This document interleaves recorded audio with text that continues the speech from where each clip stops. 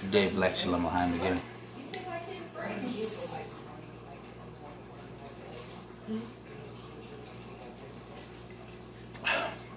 It's my coffee drink all day, every day. Anyway, this is the untold lies of Africans.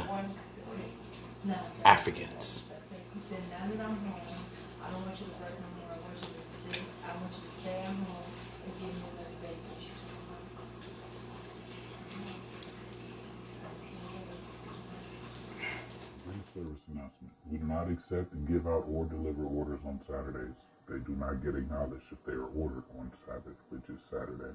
Please order the Friday before midnight or the Sunday after midnight. Cue that music I like. I don't think twice. Just keep it out of my sight there. Well, bitch, don't kill my vibe. Oh, bitch, don't kill my vibe. Well, American privilege keeps blurring my vision. Often people think about how European colonizers plunged and exploited Africa so ruthlessly. Where did they get the audacity from? How did the military officers and even royal kings of the colonial era murder millions of Africans without any regret? It turns out that it was due to the lies told about Africa and Africans. Being carefully engineered, these lies indoctrinated Europeans. Killing and torturing became easy as those powerful lies provided a good excuse. With time, those lies were added to literature and they found space in everyone's mind. Hence, whenever people think about black women slaves being tortured inhumanely, they find peace with it. But when they think about white women being treated less than human by black males, they shiver. Yes, that's how those lies have changed people's psyche. But what are those lies? Number 1. Africans are uncivilized and backward. A common false idea about African people is that they were considered uncivilized, except for Egypt, which is often seen as separate from the rest of Africa. Since the world knows more about Egypt, its pyramids and archaeological evidence proving its rich civilization, European colonizers decided to cut it off from Africa. But the truth is, Egypt is a part of Africa and is only an example of many ancient civilizations Africa had. For example, civilizations like ancient Ghana in West Africa, even though they were wealthy and had a strong military, are often ignored. Many Muslim writers and historians wrote about them, but European colonizers either destroyed those records or hid them. Even old discoveries show ancient stone settlements that might have come before the Sudanic civilization in that area. Also, the artwork of the Edo people challenges the belief that Africans lacked intelligence, though some wrongly credited ancient European travelers for their achievements. Number 2. Africa is a dark continent. People often wonder why Africa is sometimes referred to as the Dark Continent. Well, the carefully orchestrated, usual answer is that Europeans didn't know much about Africa until the 19th century. But this explanation isn't completely accurate. In reality, Europeans had information about Africa for a very long time, around 2,000 years, from the time of Greek city-states and the Roman Empire. However, because they wanted more power and control, European leaders intentionally ignored what they already knew. During the 1800s, there were efforts against slavery and attempts to spread religion through missionary work in Africa. Strangely, these efforts actually made Europeans hold even stronger biased ideas about African people. They started using the term Dark Continent to describe Africa, as they expected to find mysteries and savagery within its heart. However, the true story is quite different. Africa has a rich and ancient history that goes back many centuries. It all began when early humans appeared, followed by ancient humans and eventually modern humans, the Homo sapiens, around 200,000 years ago in East Africa. This history has continued without any breaks up to today, resulting in a varied mix of nations that are still growing and changing politically. This history can be seen in places like the Kingdom of Kush, ancient Egypt, the Sahel, the Maghreb, and the Horn of Africa. Yes, Africa and its civilization were there when no humans existed in the rest of the world, and they want to call Africa a dark continent. Well, that's ironic. The idea that Africa is a dark continent isn't true when we look at ancient civilizations like the Meroitic civilization and the important contributions of the Kushite rulers, sometimes called the African Renaissance. Great Zimbabwe, a big stone structure, is one example of an impressive stone structure in southern Africa, showing the accomplishments of the Shona civilization. Number 3. Africa had no writing system. The way languages are used and written in Africa has led to misunderstanding.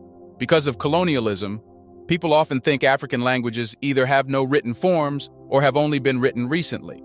But this is not true. Africa actually has the oldest and largest collection of ancient writing systems in the world.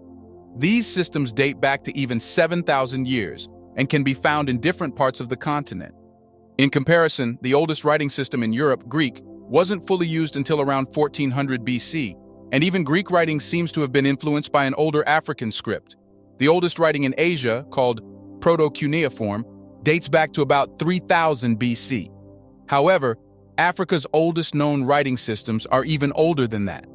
According to Dr. Clyde Winters, who wrote about ancient civilizations, there was a remarkable civilization in the fertile African Sahara, even before the well-known ancient Egyptian and Sumerian civilizations. In this region, people developed one of the earliest forms of writing we know of. There are inscriptions or writings that some experts call Proto-Saharan. These inscriptions are found near the Karga Oasis, west of what used to be called Nubia. These writings could date back as early as 5000 BC. This means that Africa has a deep history of writing systems that are much older than many people realize. European colonizers wanted to find English written on the rocks that dated back over 7,000 years.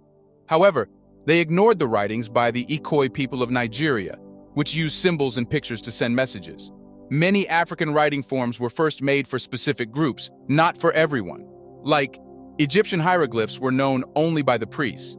The Songhai people had a secret writing form for a religious group, and this was revealed to the public in 2010. We still can't read the Meroitic script of the Kushites, which stops us from fully understanding Queen Amenorina's interactions with the Romans. Even in southern Africa, there are writing forms, like the mysterious one João de Barros found in Zimbabwe as part of the Mwina Mutapla Empire. However, we rarely hear about these discoveries today. Number 4. African religions. When we think about people who have African roots, we can't forget about the Abrahamic religions like Judaism, Christianity, and Islam. These religions have been a big part of our history and have shaped how we think about spirituality and the world. This takes us to the greatest lie called the Curse of Ham. This lie has been connected with a character from the Bible, also named Ham, to make the lie look correct. Ham is said to be the ancestor of all Black or African people, and that he was cursed. This idea was used by scholars from Jewish, Arab, and European backgrounds to try to make mistreating and enslaving African people seem okay. This lie doesn't just affect our understanding of history. It hurts people in deep ways, both physically and mentally. It even influenced our spiritual beliefs. Some people believe this lie was true, which caused them to feel confused. It's like an invisible enemy that's hard to prove wrong. Even though fewer people believe this lie now, its effects can still be felt because many of us grew up hearing it. Africans were a people with little to no strategy in warfare. The idea that African warfare was disorganized or lacked a plan is simply not true. Let us explain why. In the past, African societies had well-structured and smart ways of fighting battles, using strategies and tactics. For instance, the Zulu warriors used a special strategy called the bullhorn formation, which shows how organized and clever their warfare was. In this tactic, the army would divide into 3 sections. One would stay at the center, while the remaining 2 factions would act like horns, blocking the enemy forces from left and right, completely overpowering them. African kingdoms that were doing well depended a lot on their skilled warriors and strong military. They needed these forces to keep their people safe and also to expand their territories. Having a powerful and organized military was crucial for their survival and progress. The strength of these ancient African kingdoms was often judged by how strong their military was. If a kingdom had a really strong army, it not only protected them from bigger kingdoms, but also made smaller neighboring kingdoms scared of them. This kind of dominance continued for many years and helped these bigger kingdoms stay powerful and influential. One of the earliest examples of organized African armies comes from ancient Egypt, one of the oldest civilizations in Africa. But it's not just Egypt. Other African kingdoms also had impressive warriors. Take the Somali and Mali empires, for example. They had one of the most powerful armies on the planet at that time. And here's something interesting. Egypt is the oldest civilization. Archaeologists have found evidence of the oldest known monarchy in human history.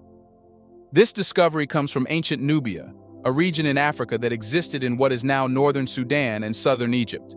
This Nubian culture predates the rise of the earliest Egyptian kings by quite a few generations, being over 5,000 years old. Before this discovery, people thought that ancient Nubia was made up of different tribal groups and chiefdoms that were not very advanced. But now, we know that they had something more developed, a system of kings ruling over their lands. Having kings means that they had a more organized way of governing. Instead of just separate chiefdoms, they were united under a powerful and wealthy ruler. This suggests a higher level of political organization. This finding is really important because it might change how we think about the beginnings of civilization in Africa. It raises a question. Could some of the advanced political systems of later Egyptian culture have actually come from the Nubians? Well, it might be the case. The new evidence hints that the ancient Nubians might have reached an advanced level of political development as far back as 3300 BC. That's even before the earliest known Egyptian king. This discovery is shaking up our understanding of early civilizations and how they developed in Africa. Do you think these lies have already done irreparable harm to Black people? How should the white people of today react to them as they, too, believed in these lies?